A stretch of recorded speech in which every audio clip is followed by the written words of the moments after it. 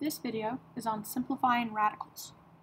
When simplifying radicals, the easiest way to do this is if you know your perfect squares, your perfect cubes, your perfect fourths, your perfect fifths, perfect any number. Because when you're simplifying radicals, you want to actually simplify it down from the perfect squares or the perfect cubes, whichever one it is. So we're going to first determine what our perfect squares are. We're going to go from 1 through 15 for our perfect squares. For our perfect cubes, we're only going to go from 1 to 7. There are obviously going to be more. You can always go beyond 15, but these are just the ones I'm going to be using today. Same thing for the perfect fourths, we're going to go from 1 to 5, and perfect fifths, we're going to go 1 through 4.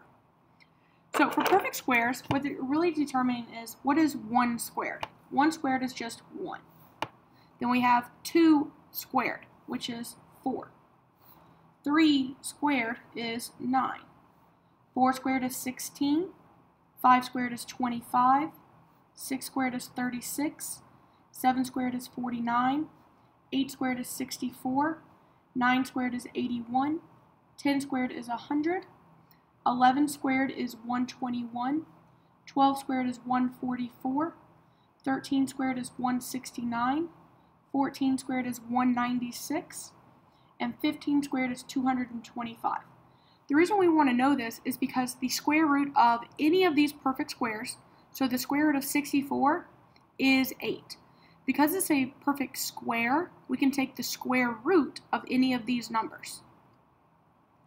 So as we're doing simplifying radicals, we look for the biggest perfect square that will work if we're dealing with square roots. So perfect squares and square roots go together. Now we can do the exact same thing for perfect cubes. So instead of doing 1 squared, we're going to do 1 cubed. 1 cubed, 1 times 1 is just 1. Then we're going to do 2 cubed. 2 times 2 is 8. 3 cubed is 27. 4 cubed is 64. 5 cubed is 125. 6 cubed is 216. 7 cubed is 343. And we can go further if we wanted to know the 8 cubed, 9 cubed, 10 cubed, all the way down to 15. So if I wanted to do 13 cubed, that would be, so 13 cubed, if I wanted this row right here, it would be 2,197. That's because I'm doing 13 times 13 times 13. Now again, the reason we want to know this is because if I were to take the cube root of any of these numbers, it would give me this row over here. So we have, if I want to do the cubed root of 216, it would give me just 6. And I could actually put that in my calculator and get 6 as my answer. Because these are perfect cubes, I can take the cube root of it and get a whole number. Now if we continue and I do the perfect fourths, so I will do 1 to the 4th power. Again, that's just 1 times 1 times 1 times 1 is still just 1. 2 to the 4th power is 16, because that's 2 times 2 times 2 times 2. You're doing it 4 times. So the next one is 3 to the 4th power is 81. 4 to the 4th power is 256. And then 5 to the 4th power is 625. So what we're doing is 5 times 5 gives us 25, times 5 again gives us 125, times 5 again gives us 625. So all of these, they go in order. 2 times 2 gives us 4, times 2 gives us 8, times 2 gives us 16, times 2 would give us this one. Because all we're doing is just, again, we're going in order of how many times we're multiplying them. So we're going to do the perfect fifths, we can do that exact same thing. We have 1 times 1 is 1, times 1 is 1, times 1 times 1 is just 1. If I want to do 2 to the 5th, I will do this is the first one, so this is 1, 2, because the squared is to the 2nd power. This is 3, because it's to the 3rd power. This is 4th, because it's to the 4th power. This will be 5th, the 5th time I have to multiply it. So it's 2 times 2 is 4, times 2 is 8, times 2 is 16, times 2 is 32. So 2 to the 5th power is 32. 3 to the 5th power is where I would take this perfect fourth, 81, and multiply it by 3 again. So 81 times 3 is 243. Because 3 to the 5th power is 243. 4 to the 5th power is, I would take 256 and multiply it by 4 again.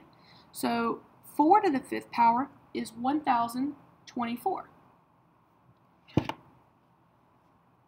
So these are perfect numbers. So I could take the 5th root of 1024 and get the answer of 4.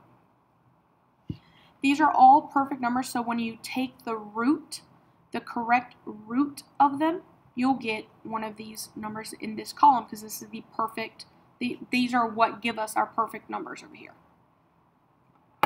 So the way we simplify, and we're going to do some examples, the way we simplify is we actually look for the biggest perfect number that divides evenly into the radicand. So this, I'm going to talk about this.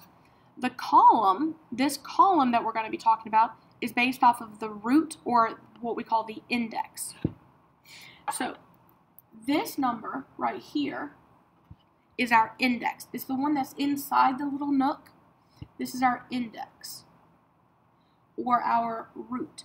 Because if this is a 3, we would call this the cubed root. If this was a 5, we would name this the 5th root. It's the same word from up here. Square, root, cube, root, 4th root, 5th root. The number inside the radical is called our radicand. This number right here is our radicand. That's what we are trying to simplify. Now you could have numbers, you could have letters, you could have both, but today on this video we're only specifically focusing on numbers, because we're only simplifying radicals themselves, not radical expressions. Expressions are when you have both numbers and letters, or just letters. So we're just focusing on just the numbers. Now there is another number that could be on here. It would be out here. The number outside of it, which is actually multiplied to the radical itself. This is a radical symbol. Okay? This is not a square root symbol unless the index is a 2, or if there's nothing in the index. So this is not a square root symbol because it can be different types of roots. This is called a radical symbol. So if there is a number outside of the radical, it is multiplied to the radical. It's not added or subtracted. This is multiplied. This is called our coefficient. This is called our coefficient because it is the number multiplied to the radical.